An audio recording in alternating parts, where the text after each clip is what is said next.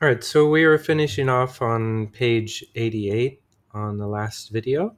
So we're here writing the factors of 56. We have 1, 2, 4, 7, 8, and the next ones are going to be here. So we have 14, 28, and 56. So those are the factors of 56. So let's go on to page 89. So here we are on page 89. So if you got your book, make sure it's on page 89. All right. So here we have 1 times 60. All right. And then we have 2 times 30.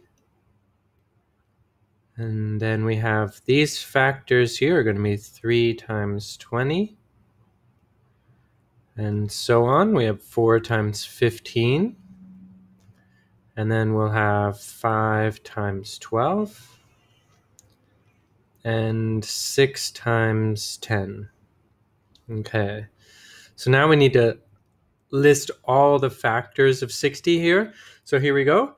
We have 1, 2, 3, 4, 5, 6, 10, 12, and then 15, 20, 30, and we're almost there. We have one more. We have 60. So 60 times 1. All right, there we go. We got it. Okay, so let's move on down if we can. 1 second. All right, let's check out the next set there. We have 96 times, here we go, 96 times 1, or we could say 1 times 96. Let's write it in that order.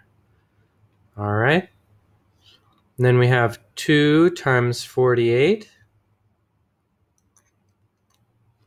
3 times 32, 4 times 24, and then 6 times 16.